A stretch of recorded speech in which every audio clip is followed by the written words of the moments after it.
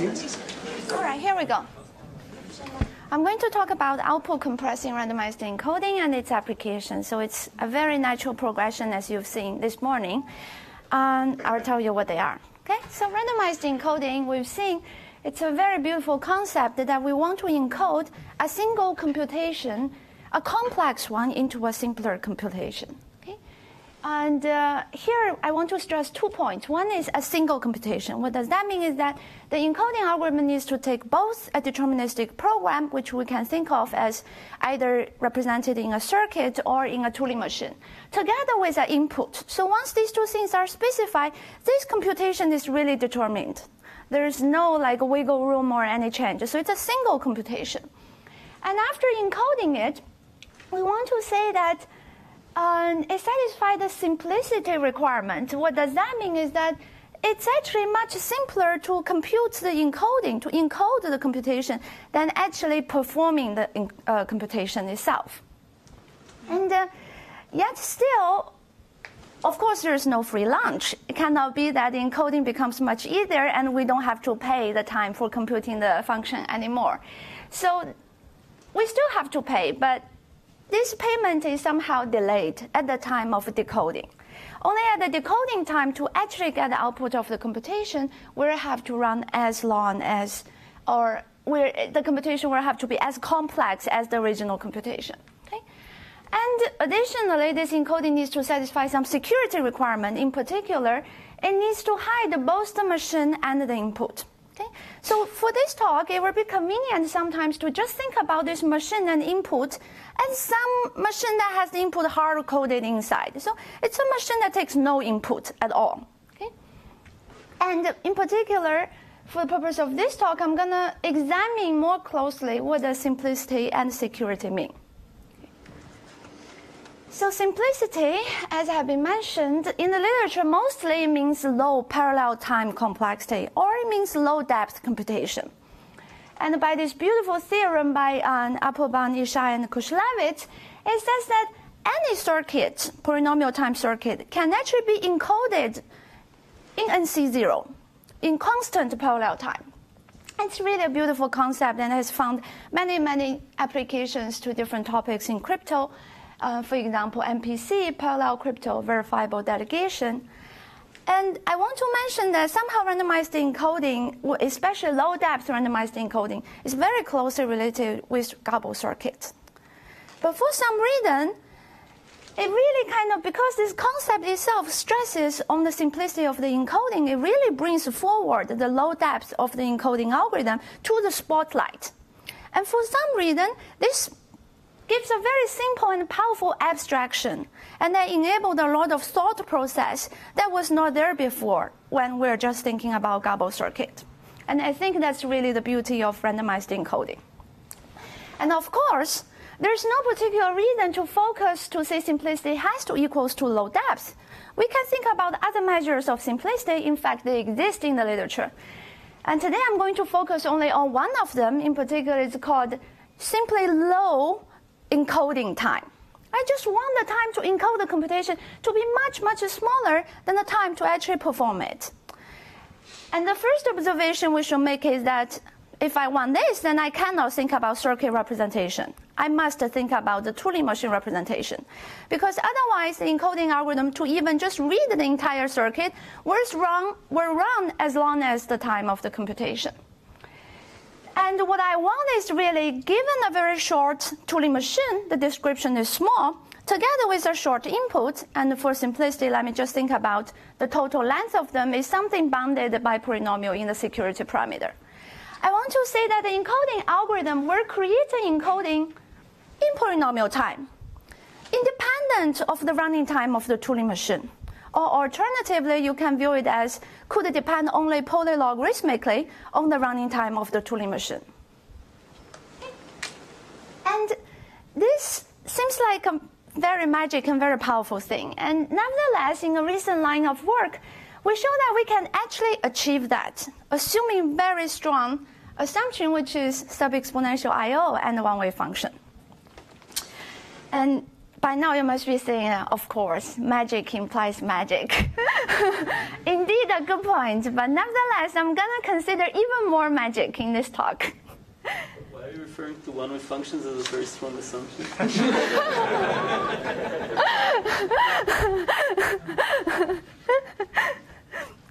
Even better point. I like that. So, succinct randomized encoding, as also Neil was talking about, is really a very powerful primitive. Now let's just look at it a little bit, think about it for 5 seconds. We get this very short representation of this computation. The encoding algorithm runs polynomial time in the length of the description. In other words, it cannot in any way attempt to try to compute this function at all. Okay? It must take the description bit by bit as is and produce this encoding to hide it. Yet, the encoding needs to be able to produce the entire output. So it seems that it's really kind of something optimal. Is the case? It's not the case. There's a caveat until you kind of look deeply into those recent works. Is that they are considered Boolean Turing machine. Okay? Well, a Boolean Turing machine or non-Boolean Turing machine, why do I care? It's without loss of generality. Why? Because if I take a general Turing machine with long output, I can just think about encoding those Boolean Turing machines that outputs each output bit one at a time.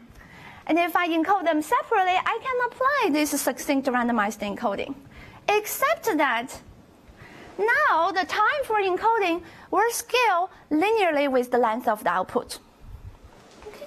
Suddenly it's not so optimal anymore. Why? Because there could exist a Turing machine that its output is, say, a constant fraction of its running time. And that means that the randomized encoding, or the entire encoding itself, will have to be even longer.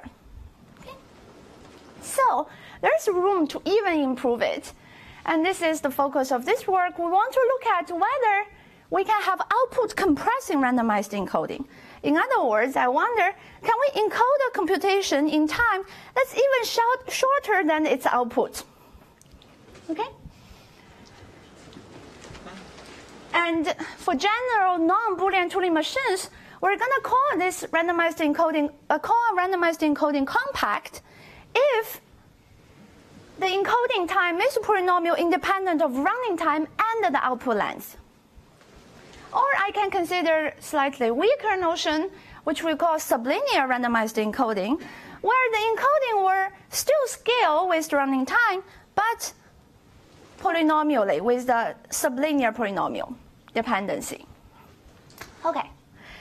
So with such efficiency requirement, now you can see that there really exist those Turing machine computation where the output is really, really long, and in particular, the output is going to be much, much longer than the encoding itself. Okay?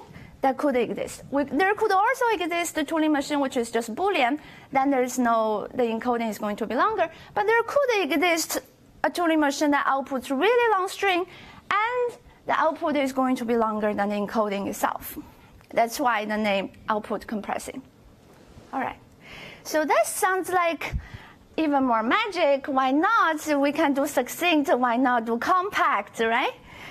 And so compact is better than succinct. I just want to make sure. Yes, succinct means scaling with the output length. Compact means it doesn't scale or scale sublinearly with the output length. If you're compact, you're also succinct. Exactly. If you're compact, you're definitely succinct. But sublinear RE is something that's on the side. All right. For non-Boolean Turing machines, if you just have one definition, what you wrote compact and succinct is identical thing, right? It's just so you're trying to separate Boolean and non-Boolean or something. Exactly. But for non-Boolean, you have one definition. I mean, ignoring sublinear. For Boolean, they're the same. For Boolean Turing machine, succinct, the compact means the same thing because the output is only one bit. However, for non-Boolean Turing machine, succinct randomized encoding is going to grow with the length of the output, whereas compact randomized encoding, the length will not grow with the length of the output. About one particular construction, but for definition is the same. So if I write a definition I don't talk about Boolean. There is only Allow non-Boolean. it to grow and compact doesn't. It's not the same definition. Thank you. So I could write it in the following form. Succinct means the runtime is poly in security parameter log of running time and length of the output. Compact means poly in n log of t without the output. Yes? Yeah? Does it imply some notion of like don't say obfuscation? Because you can just think about the long output as like a truth table, and you're Right, right. I'm going to go into it. Yeah. All right. So do people now agree this is something stronger than succinct randomized encoding? Okay, great. So let me move on. I have lots of slides. All right. So first thing is that, wait a minute, this thing is very nice, but how about security? We want security after all. Immediately you will notice if the length of the encoding is smaller than if the encoding is shorter than output, there's no way that we can hope to get simulation-based security. Why? Because I can think about the output as something that is incompressible, like a pseudo-random string. Then a simulator cannot compress this pseudo-random string into a short encoding that will expand to it. Therefore, it is necessary that we have to look at other types of security notion, in particular indistinguishability-based ones. What's the most natural, the first thought that comes into mind? Well, we call it weak indistinguishability security, is that if I have a pair of computation, and they have the same output, identical output, and for now let me just think about both of the machines will have the same running time upper bound, then I want the encoding to be indistinguishable. Okay? A very natural weakening of the simulation-based security. And as you can guess, since I'm calling this the weak indistinguishability security, so there must be a stronger one. Okay? The stronger one that we also study in this paper is called the distributional indistinguishability security. What it requires is that what if I don't want the output to be exactly identical? I want to say, relax a little bit to say the output are only indistinguishable to each other. Then I still want the encodings to be indistinguishable. Indistinguishable given what side information? Exactly. So no side information. Okay, just the output. So wait, so if I know the input Right. and I know the Turing machine. Let me get into that. Exactly. So first of all, as Anna is pointing out, the first thing is that those machines are deterministic. What does it mean that output are indistinguishable? They're either equal or non-equal. Okay? So therefore, that's why it's called distributional. The machines are sampled themselves from two distributions. And when they're sampled from the distribution and evaluated, they give indistinguishable output.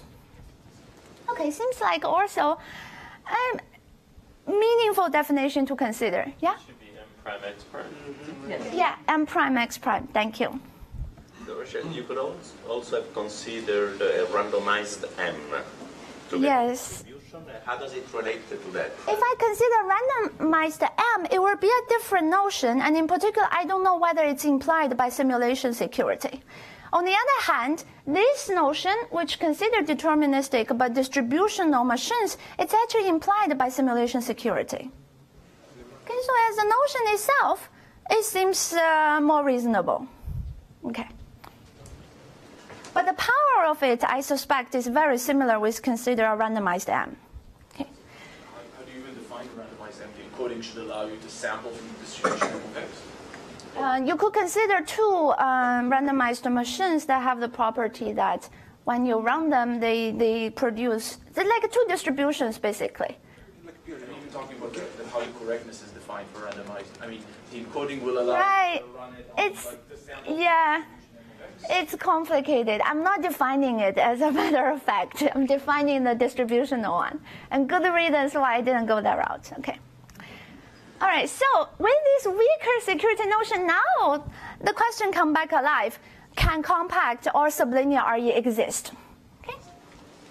And even before we go there, other than the fact that it seems like a natural extension over succinct ones, I want to note that there is actually a very natural kind of relation between obfuscation and randomized encoding. And to see this connection, allow me to now go to a higher level of abstraction without thinking about whether it's Turing machine or circuit, compact or succinct, so on and so forth. Just look at these two notions from above high. Okay? So obfuscation is about encoding a computation, but still allow us to use it multiple times by evaluating lots of input. Whereas randomized encoding is really a one-time use because the input is fixed. So in some sense, you can view randomized encoding as kind of a degenerated obfuscation. How do I degenerate it? I fix the input. Or you could equivalently think about RE as obfuscation for those Turing machines that have no input at all. Okay? Therefore, all these like different notions of security for randomized encoding nicely corresponds to security notions of obfuscation. For example, the indistinguishability security, the weak one, corresponds one-to-one to indistinguishability obfuscation. Whereas the simulation security will correspond one-to-one with the VBB obfuscation. So the natural question is there a correspondence with this distributional version? Actually, there is.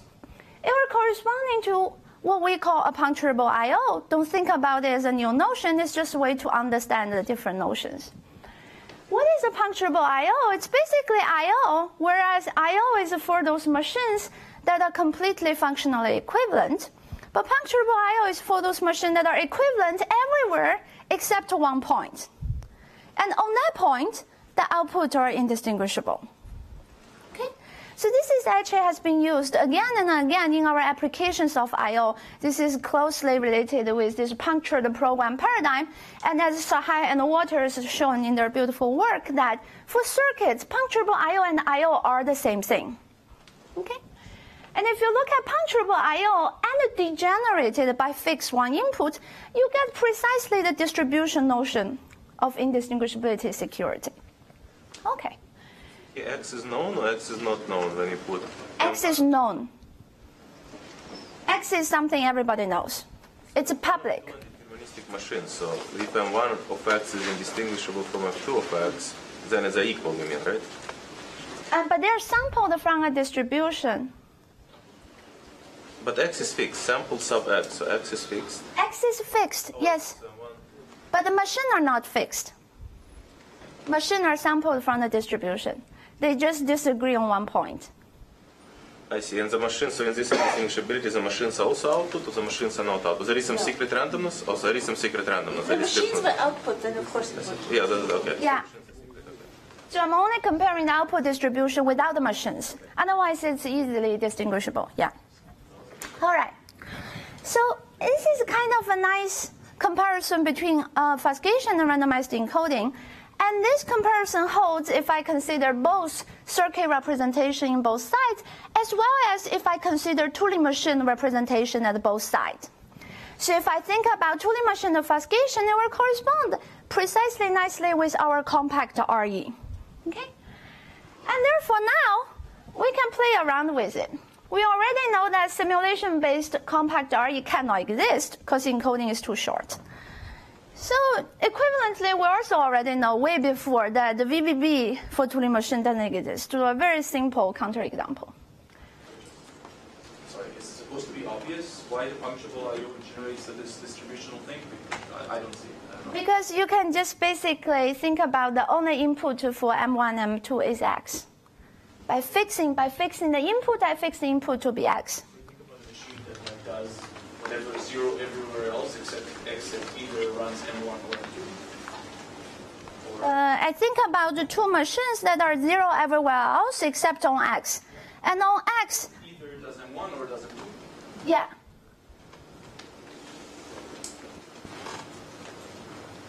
All right, so for I/O, because we know I/O for Turing machine exists, therefore degenerated, you will already know compact RE with weak indistinguishability security also exist.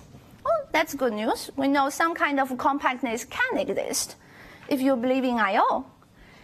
But so far, I don't know whether this distributional version would exist or not. It's a slightly stronger notion which sits between something which is impossible and something that is possible.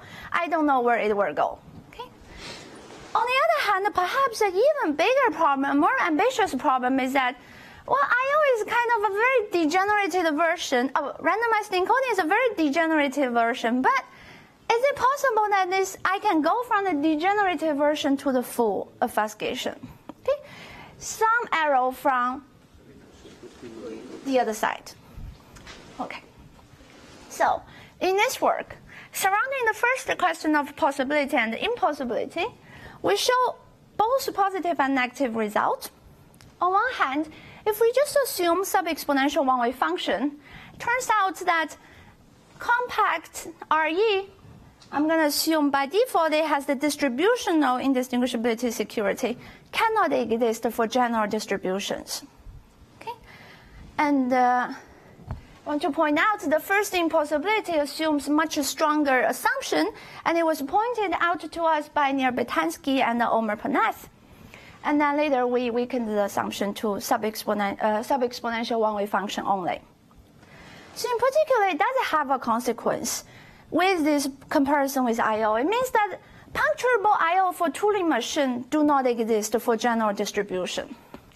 It means that if we're puncturing a program and somehow the output is indistinguishable on the punctured point, then your program has to be as long as the output. It cannot be shorter than the output. General distributions mean general efficiently same-level distributions, right? Yes. And the next is that nevertheless, we still want the possibility. So to get possibility, we need to circumvent impossibility. Means that either I have to leave the nice word of the plane model, which we do show that if I consider a CRS model, then actually functional encryption, full power functional encryption, will give us this compact or sublinear RE in the CRS model. And in fact, in the CRS model, we can even get simulation security. In the CRS, what is the length of the... As long as the computation. As long? As the computation. Okay. So actually, I'm still processing the corollary there. What is it? Why did you say it? Because puncturable, because compact RE with this security notion is a degeneration of puncturable I/O. Functional I/O would imply this notion. Yeah, exactly. Because we had a cross here, therefore we will have a cross here. Okay? And as you will also see that there is a nice difference between circuit and Turing machine, because for circuit, puncturable I/O actually exists because it's the same as I/O itself. Whereas for Turing machine, it cannot exist, assuming just one-way function. Right. Can you throw away the CRS and use the random order?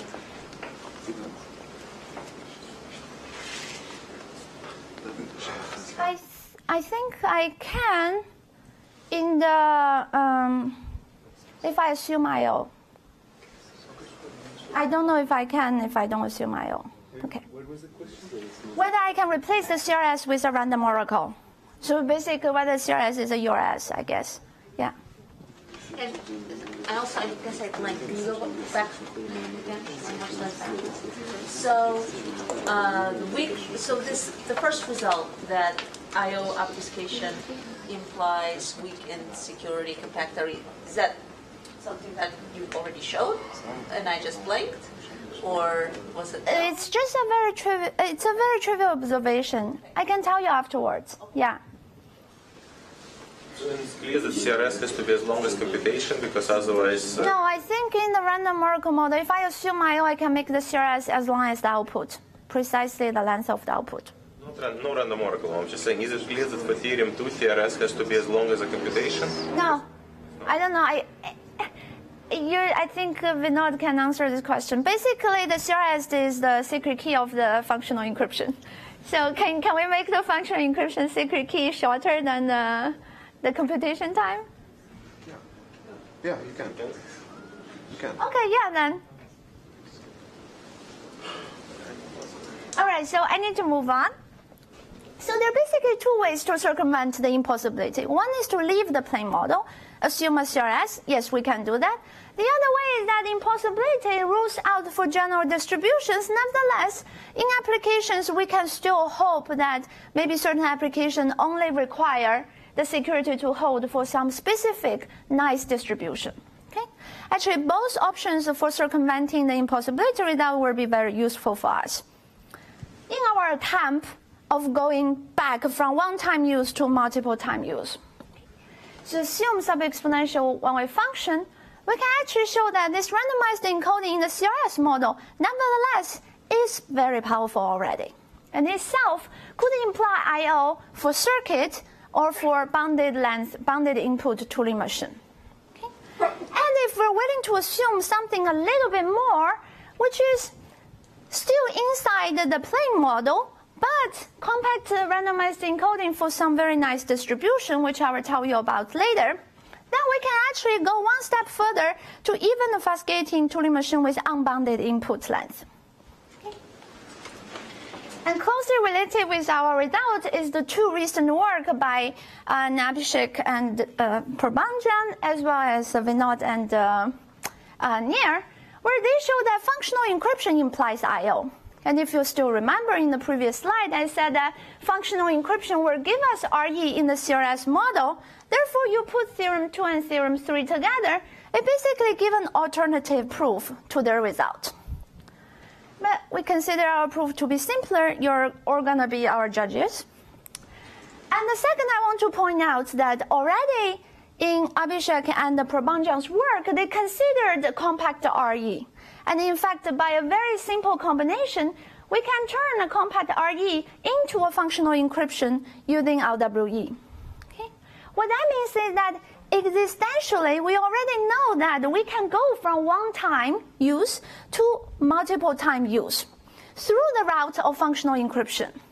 However, I consider our work, our proof, I believe, somehow brings more insight into the relation between those two without going through this not so complicated, but still more complex notion of functional encryption. And additionally, just for the second bullet, is that I/O for unbounded input Turing machine was previously constructed under strong extractability assumption, namely public calling DIO and public calling snarks. Okay? And this is kind of the first work that we do not need to assume kind of extractability assumption. All right. Can you remind me, do you have candidates for compact RE? Yes. What is the nice distribution? KLW. Sorry, what? KLW. KLW gives a candidate for compact RE. So the nice distribution, I'm going to tell you in more detail later. Yeah. Wait. So it gives a candidate for compact RE, which assuming I/O for circuits. Yeah. Wait. So the theorem here says. But it's a candidate. I don't know how to prove it. Yes. All right. Yes. You asked me for a candidate, so I tell you a candidate.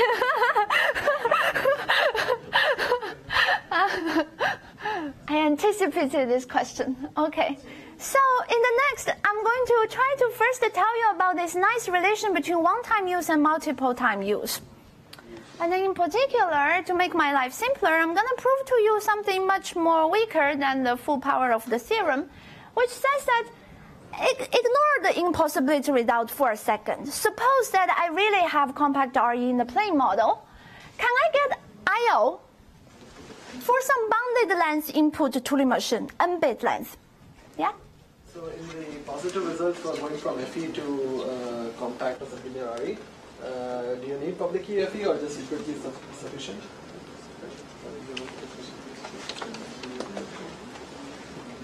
I have to think about it. Right now we use the public key. All right. But I know where you're coming from. I talk about it.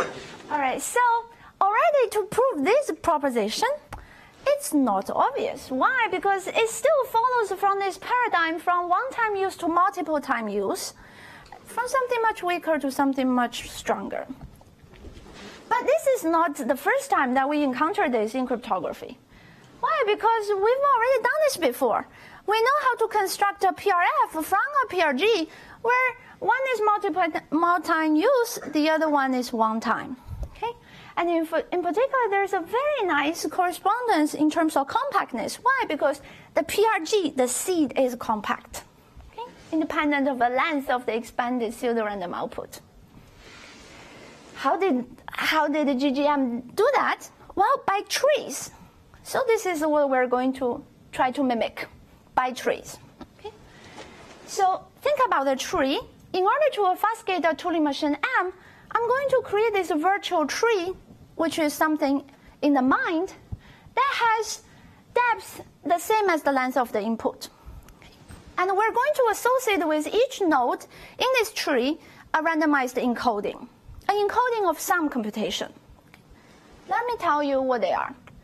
Look at the leaves. Each of the leaf has an index corresponding to precisely one input.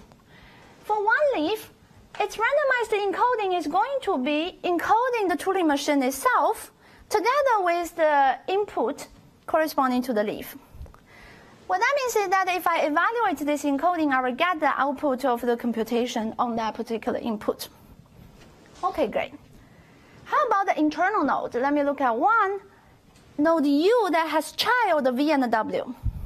This node is going to have a randomized encoding of some function that satisfies that when I evaluate this encoding, it's going to generate the encoding of the two children. Okay? If you care about knowing what that function is, basically this function is going to be recursively defined, where the function is going to run the randomized encoding algorithm, encoding the function corresponding to its children, using some PRF random string. That's it. And this, we defined a randomized encoding for every node in a tree. Our obfuscation is simply going to be the encoding for the root encoding. Okay. The first thing to notice is that, well, this obfuscation is very compact. Why? Because our RE is compact. It's very strong. It's always polynomial size, so in the end, the root is also polynomial size. How do I evaluate? Well, exactly, we mimic the PRF construction.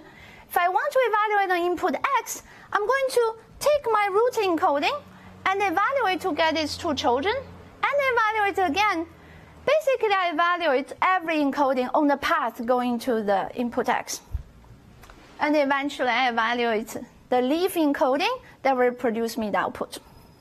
Sorry, what is the base of the induction? I'm confused. So this base, I mean, you cannot compute, right? So let me just go to the... What do you mean the base I cannot compute? Well, if you find something recursively, there has to be a base of the... The base is this. The base is the computation of the obfuscated program itself evaluated on a specific input.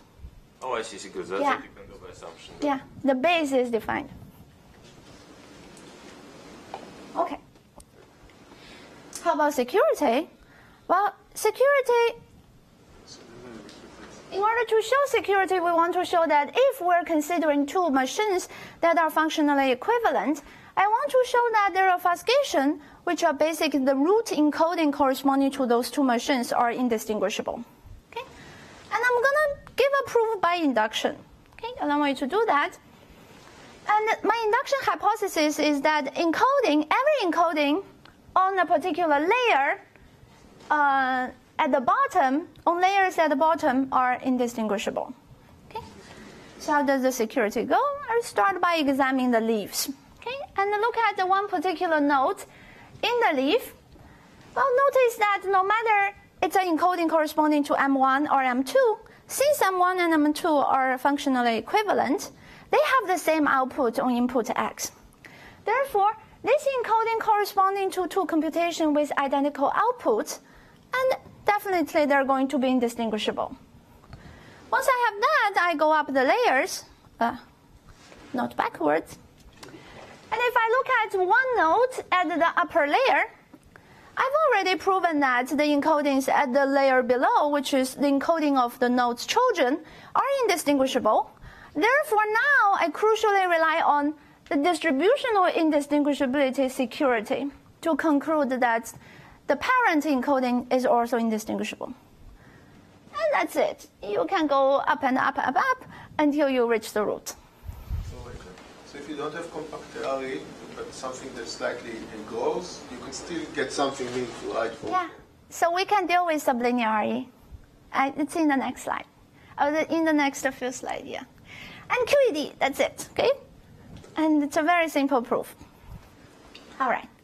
So the nice thing about looking at this tree in particular is that it allows us to kind of extend to the version with unbounded input Turing machine really easily.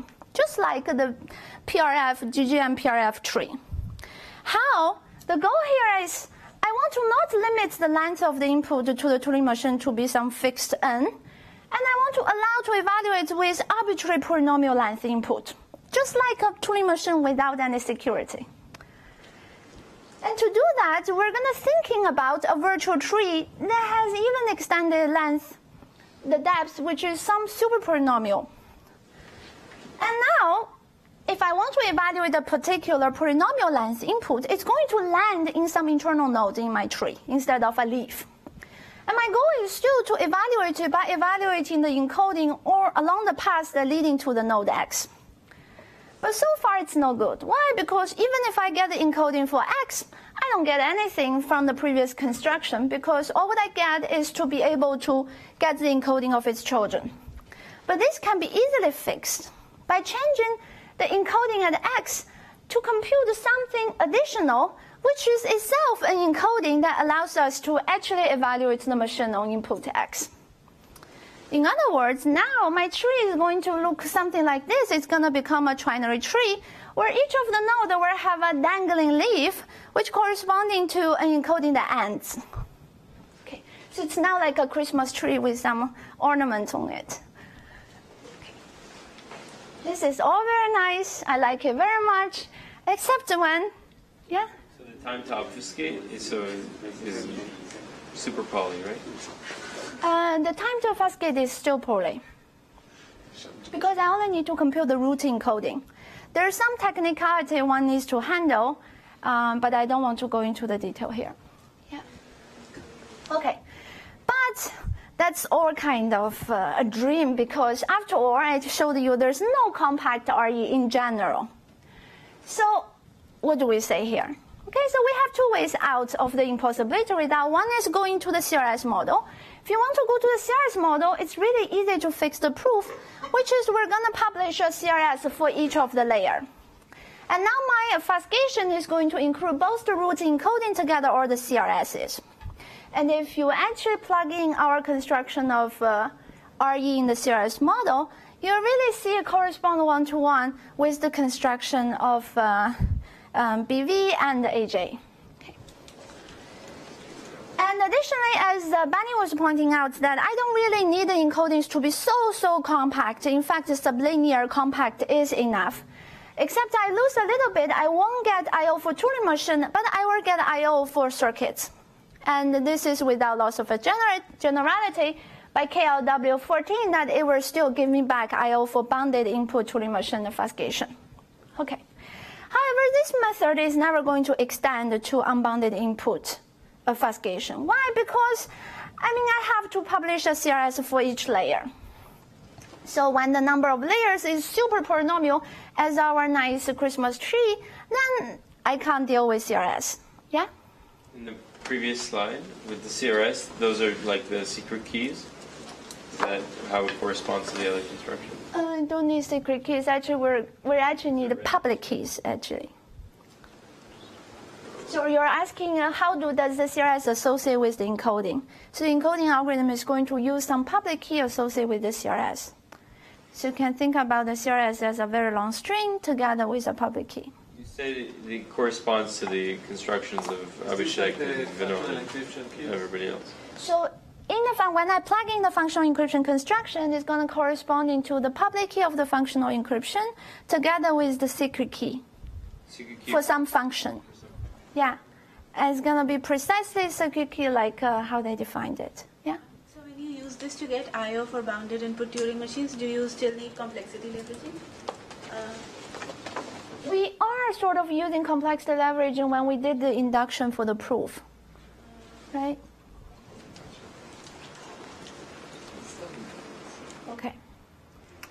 So how do we get around that? Well, the key observation here is that to enable this paradigm, I'm really looking at the program that we're computing encoding for are really from some very specific distribution, which are quite nice. What they are, either at the leaf, where we're encoding programs that are functionally equivalent, truly functionally equivalent. Or we are at some internal node where we're encoding some function which computes basically encodings of encodings of encodings of encodings recursively of some machine which are truly functionally equivalent. And therefore, this sum up together to our theorem 3 that RE in CRS give us I/O for bounded input to the machine, and RE for some nice distribution give me I/O for unbounded input to the machine. Okay, so how am I doing with respect to time? You are 25 minutes over. No, because you started later, but yeah. I'm 10 minutes over? You're doing fine. Okay, so I can skip the impossibility redoubt, and then we can just conclude. Let's say we can round the end time at 12:30. What about that? Yeah, that's 12:30, so 5 minutes. Are you sure? 6. Okay, fine. Let's not waste time. Okay. All right. So let me tell you briefly. I mean, I guess I'm creating enough suspense that this is something nice, and why would it be impossible? Okay. All right. So the impossibility says just assume one-way function. I can actually rule out sublinear RE. Just RE that's slightly compressing of its output. So we're going to prove this using 2 steps. In the first step, I'm going to assume one-way function is something else, which is I/O for circuits. And assume that I can already rule out sublinear RE. Well, the nice thing is that already I have proven to you in theorem 3 that sublinear RE itself implies I/O for circuit.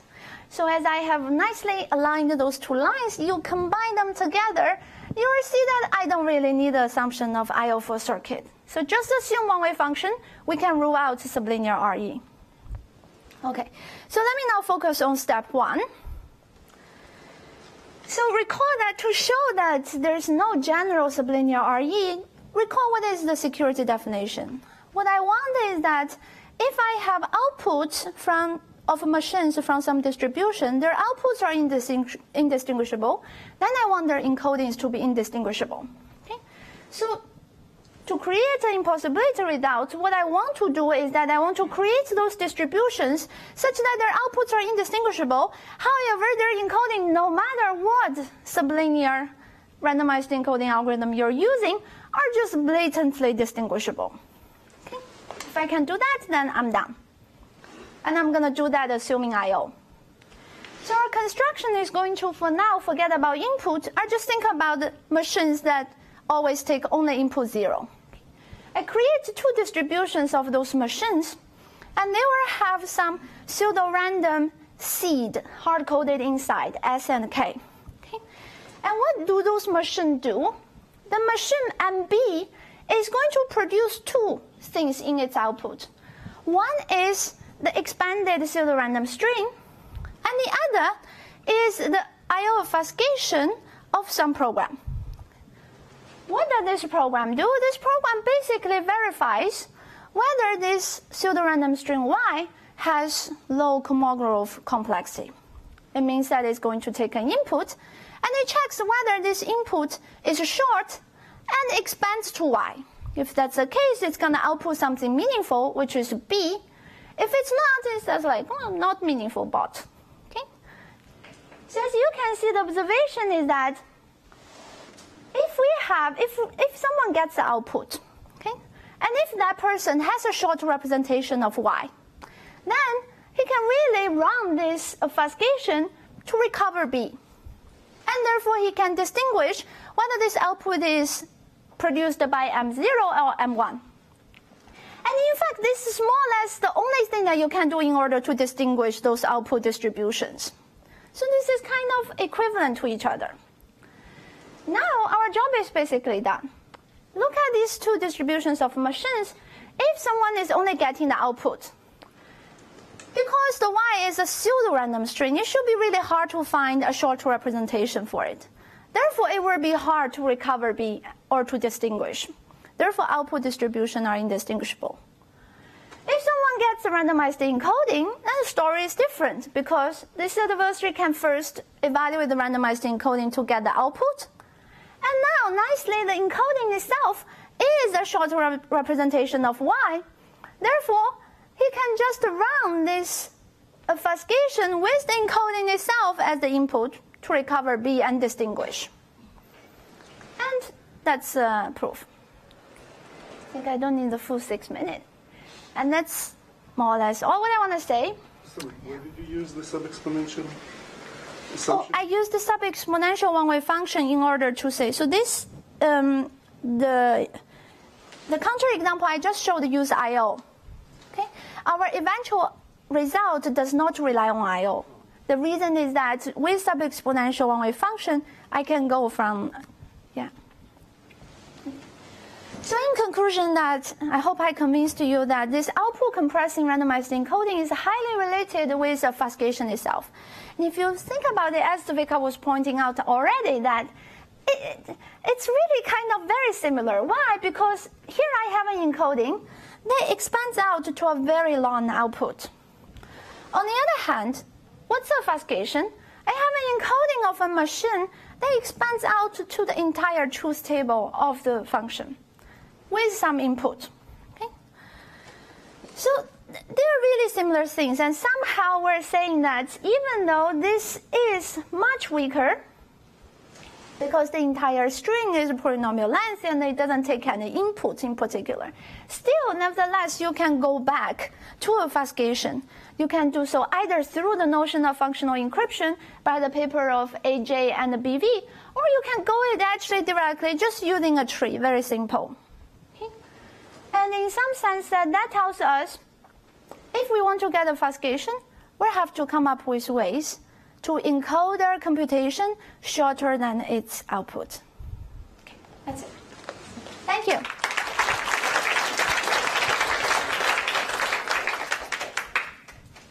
Questions? Maybe just high level, I haven't thought about it. So how does CRS, I mean, I can kind of see maybe how long CRS helps you, but if the CRS is short, can't you just include it as part of your randomized encoding? Yeah, so the CRS is not short. The CRS is actually long. You know, it says that you can do a short one. Oh, I see. As long as the output is not shorter than the output. But I see, So I guess the CRS can be as long as the output length. Can only grow the width. You can do it proportional to the output length, which, yeah. Like compressing below output length is something it seems like a barrier. So CRS corresponds to some kind of offline complexity which you don't count as a length, but it's kind of in the sky. That's a cheating, or then trying to see what's on. That's right. You can read it that way. So it is programmable? Okay, so let's thank the